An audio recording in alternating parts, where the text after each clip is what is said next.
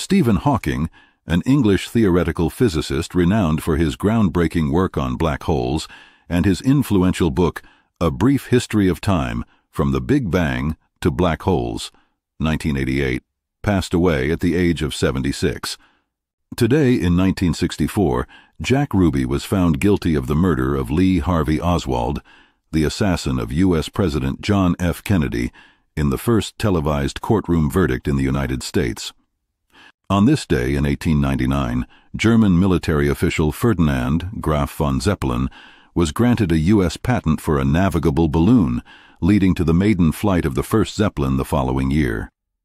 Albert Einstein, a German-American physicist celebrated as one of the most brilliant minds in history for his groundbreaking theories of relativity, was born in Ulm, Germany, on this day in 1879.